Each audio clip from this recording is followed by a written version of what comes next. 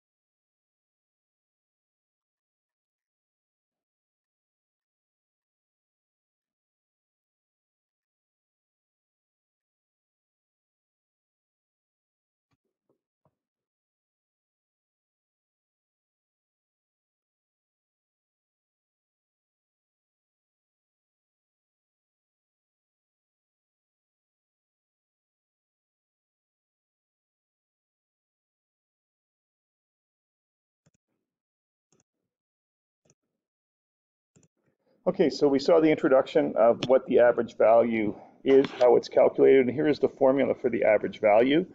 It's 1 over b minus a, the integral from a to b of f of x dx. So let's take a look at an example. We want to find the average value of y equals sine x between x equals 0 and pi. So again, to find the average value, it's going to be 1 over the integral from 1 over b minus a, the integral from a to b of f of x dx. So in this particular question, b is going to be pi and a is going to be 0. So it's going to be 1 over pi minus 0. The integral from 0 to pi of sine x dx, and the fraction out front will become 1 over pi. And remember, the integral of sine is going to be negative cos x, going from 0 to pi. Now I just plug in my upper limit. So it's going to be, and I bring the negative out front as well because it's a constant. So it's going to be cos of pi minus the cos of 0. So this is negative 1 over pi. The cos of pi on the unit circle would be negative 1 minus the cos of 0 is 1. So this ends up being negative 2. Negative 2 times negative 1 over pi is going to be 2 over pi. So that would be the average value of the function sine x over the interval 0 to pi. Okay, in our next example, we're given the graph of a function f, and we're asked to find the average value from 0 to 4.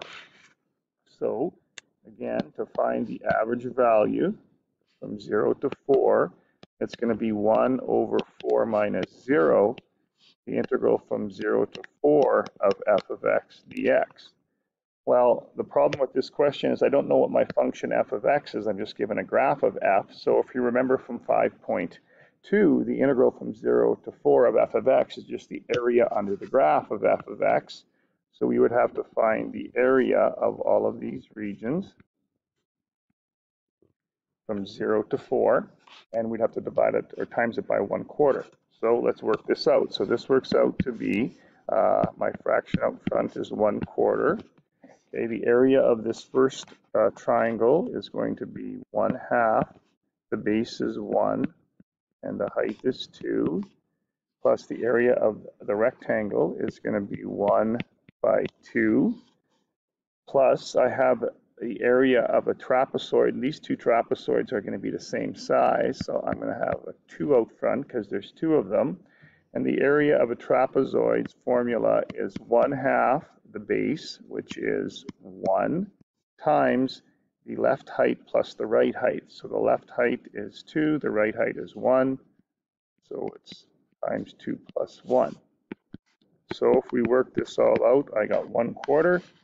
This first part is 1 plus 2 plus the 2.5 become 1, and I'm left with 3.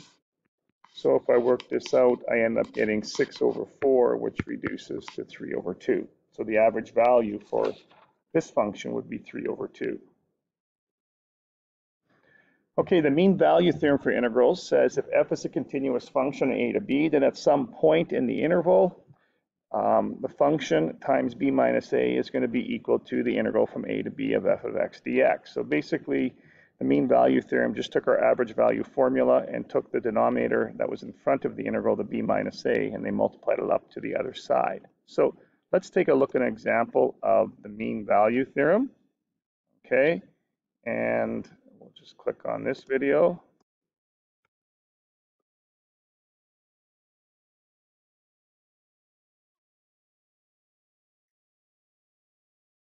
We just have a commercial to play through here. I apologize for that.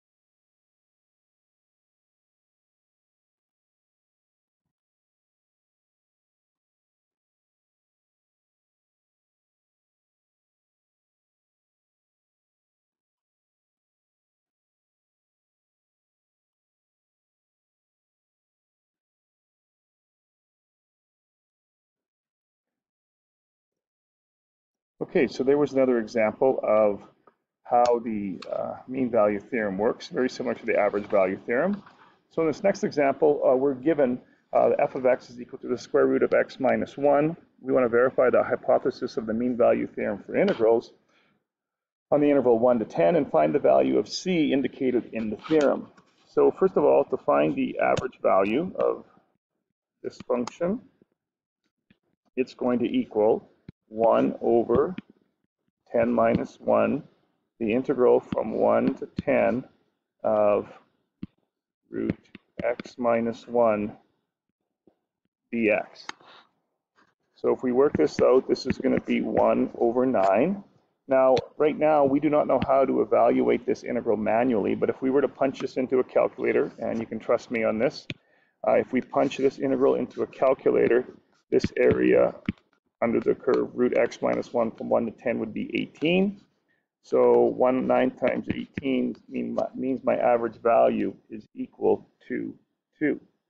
So now we want to verify the value of c for where the function equals the average value. So we are going to take our function, which is the square root of x minus 1, and make that equal the average value. And if we square both sides, I get x minus 1 is equal to 4. And solving for x, x is equal to 5.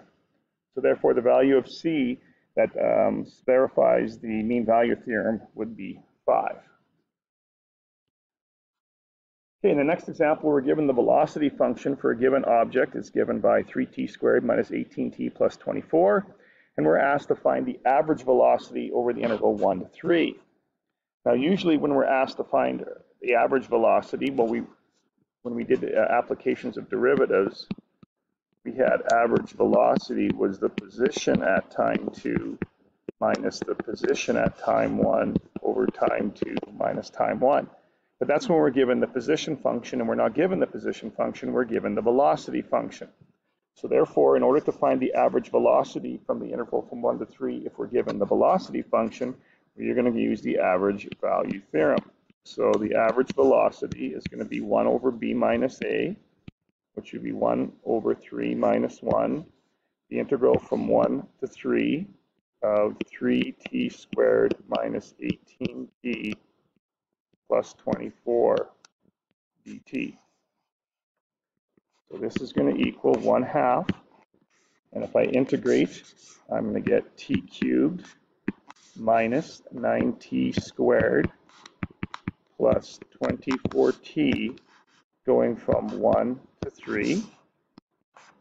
So this is going to be 1/2 3 cubed minus 9 times 3 squared plus 24 times 3. So there's my upper limit minus the lower limit, which is going to be 1 cubed minus 9 times 1 squared plus 24 times 1.